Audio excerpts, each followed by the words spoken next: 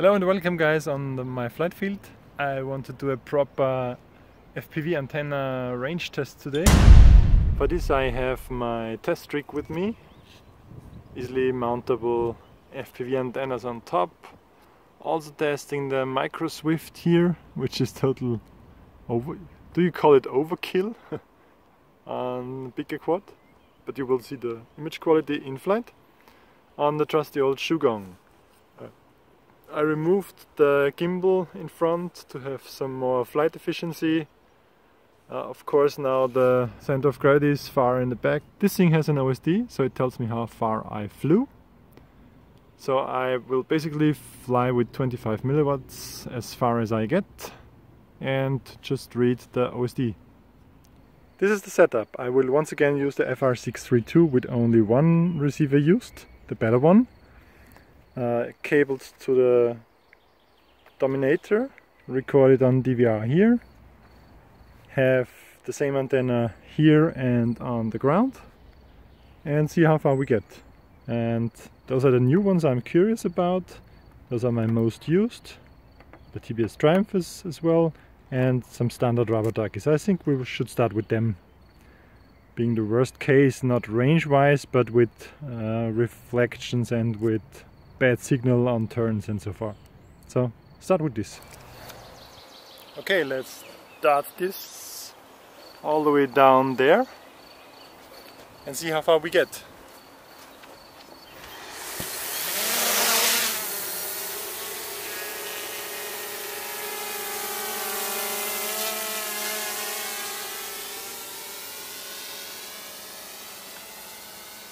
Okay, so I will try to fly pointing to the smokestack. And sorry about this skewed image, this is some incompatibility between the FR632 and the video transmitter. Oh, and the first video glitch after 140 meters.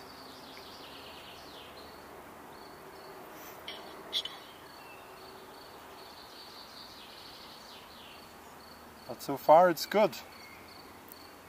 230. Yeah, image so far is good.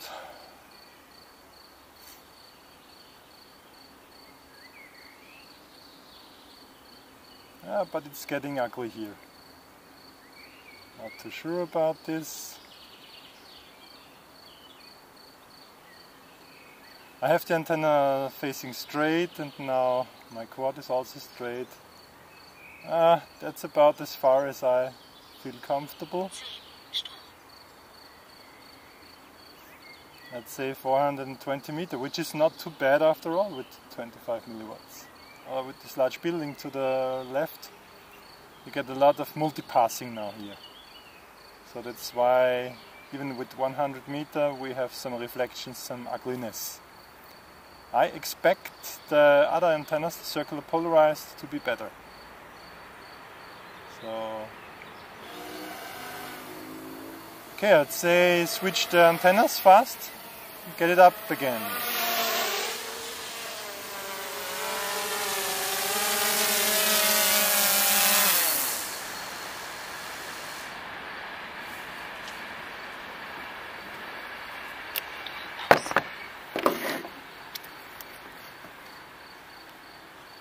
Okay, second test with the Aomway SPWs on both sides.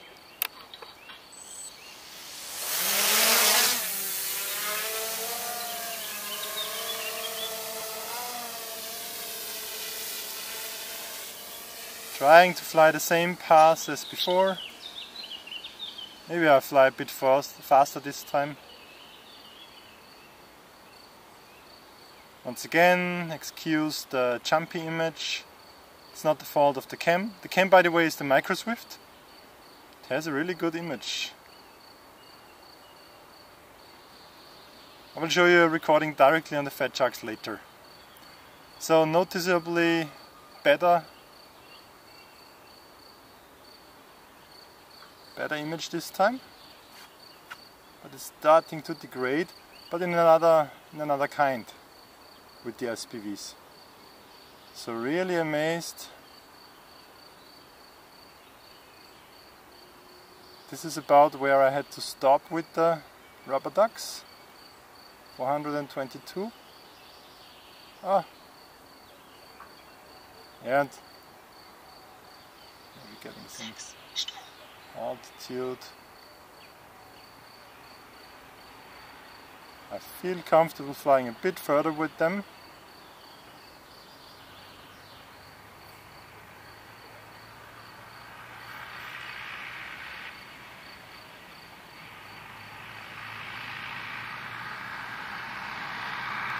Actually, I have to use the attenuator not to fly too far.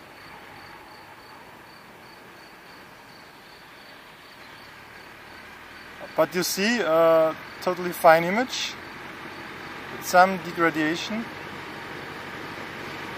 Close ground flying with being over the runway here.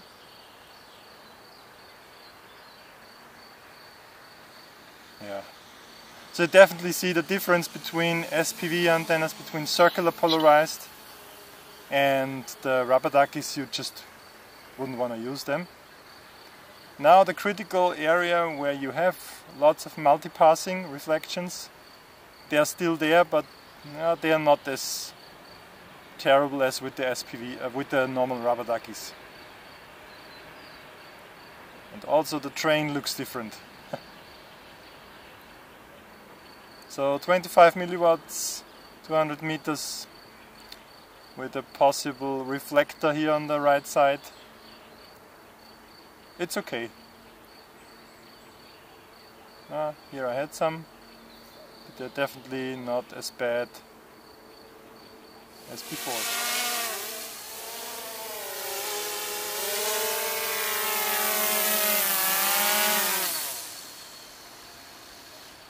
Okay, so now let's see how good the Triumphs are really.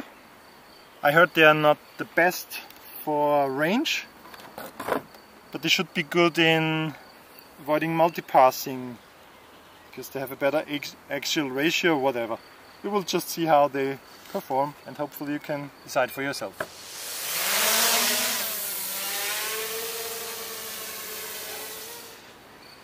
Trying to go with some speed this time, because the TBS Triumphs are used to fly speedy. Go down there to the smokestack. Kind of feel a bit more degradation.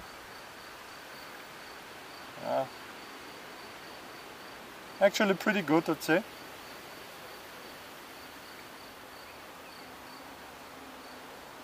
This is where the first problems also occurred with the SPVs from the Aomway. Actually, no, range isn't bad either here.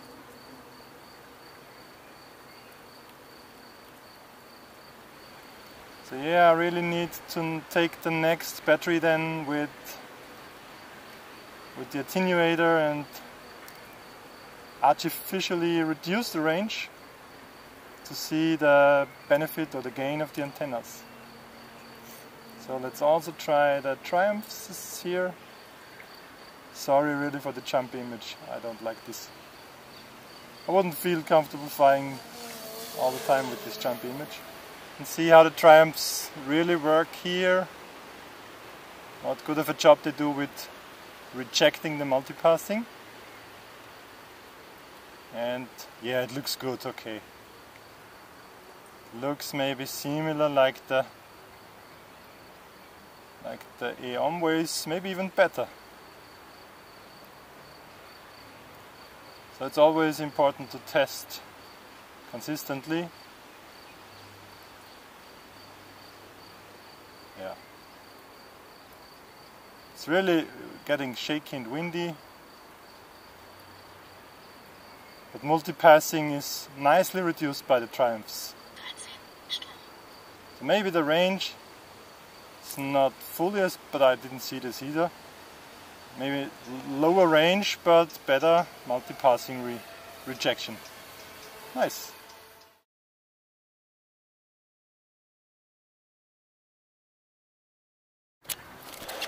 Okay, so this time the Pagoda. Just see if we can go all the 500 meters with the Pagoda without disruption as well.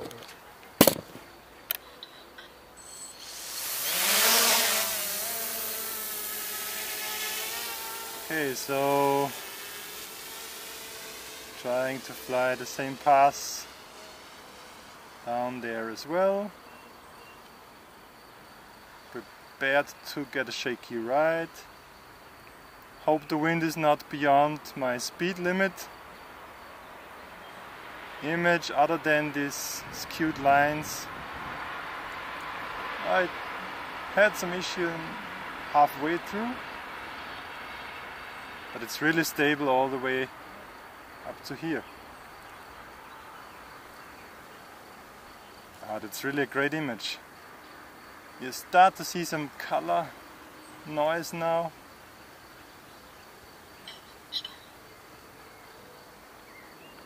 Yeah, definitely good until the allowed 500 meters.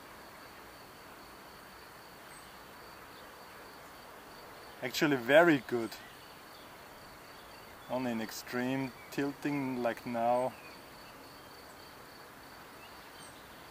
Grades a bit. I don't like it much. Okay, really nice here in close squats as well.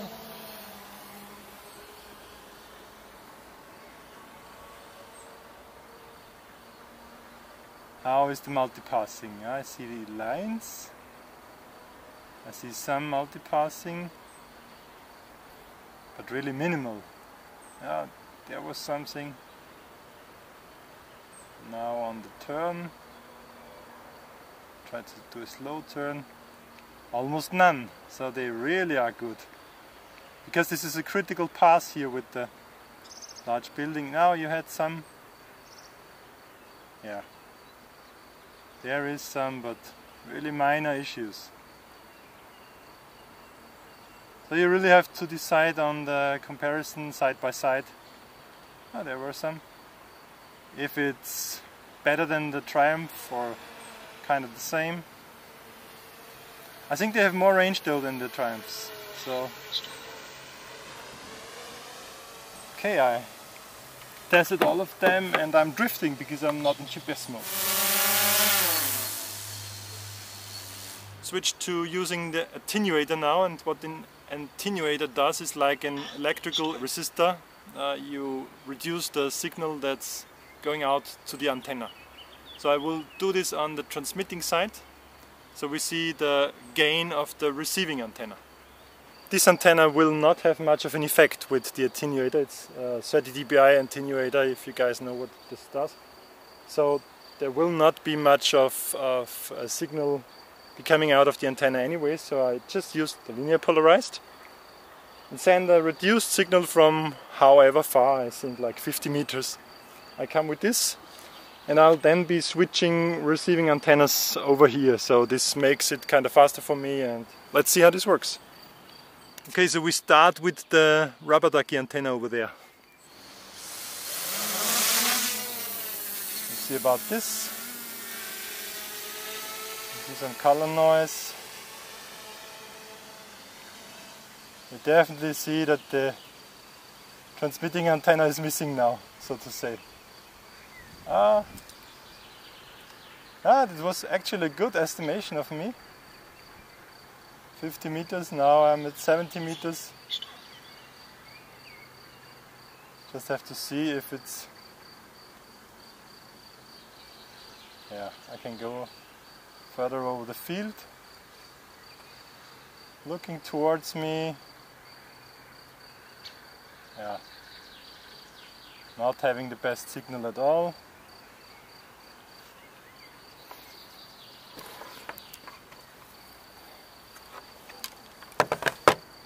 So I'm gonna switch while flying, which is not a good idea, to the Aomway antenna now. So how's the image with Aomway? Oh, it's better, okay. So does it have more gain? I'm not too sure. Moving further.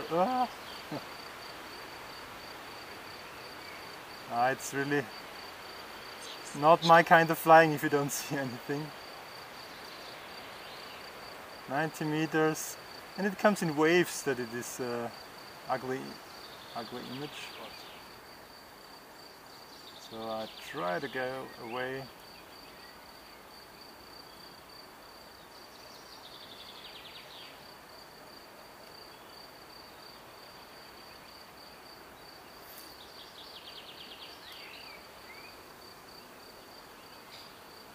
Coming back from these 120 meters.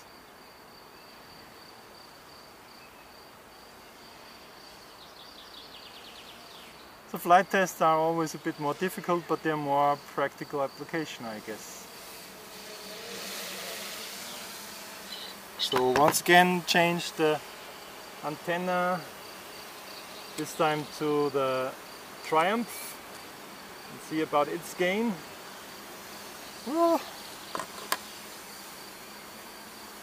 Quad wanted to descend. Why? Okay, so we're up in the air with the Triumph. Gonna fly backwards. Try to see if I can reach the 130 meters.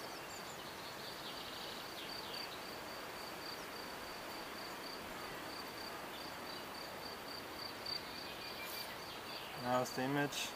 It's really on the edge of being flyable. So you see, maybe it's a bit less of range you get. Also in 10 meters of height, 120 meters, no. I want to come back.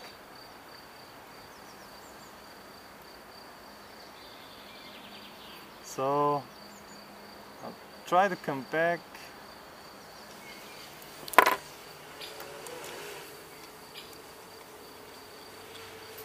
Okay, so I did change to the Pagoda. Have to keep the quad in mind. It struggles with the wind and flying away backwards. 50 meters, 60, 80. It kind of catched up. No. I don't see much range benefit here as well, so 120 meters. Maybe it's better here now.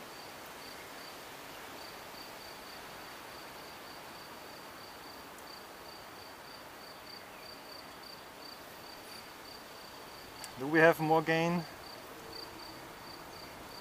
I'm not too sure. I could push it some more, but really flying almost blind.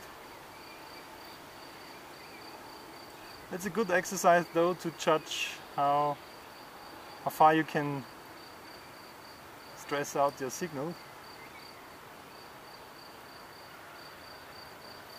But I'm more comfortable with totally stable image. So I don't see the Pagoda performing that much better here in this limited range test with the attenuator.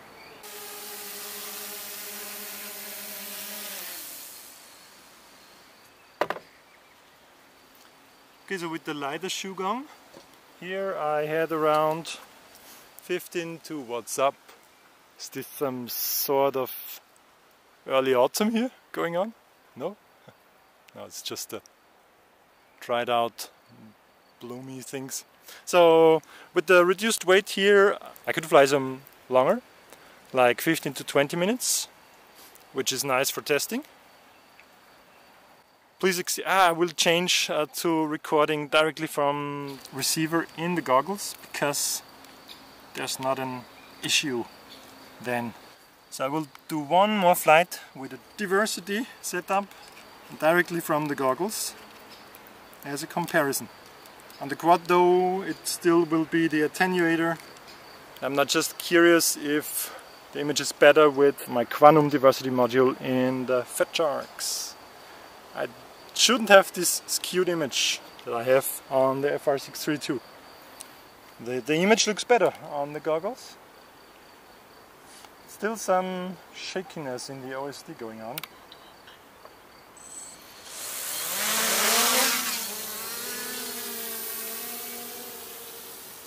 just see and try the diversity setup, if we can push the range limits, or if, not sure about the diversity or the receiving strengths of the modules. It's also not the best, but it looks more stable though, because it now has two things here. 150. Not sure, what do you think? Is it better? We'll have to compare. I come back now with 14 volts.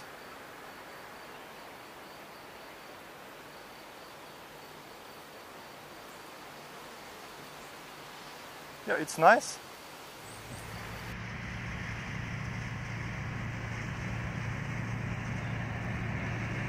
Gotta wait for this.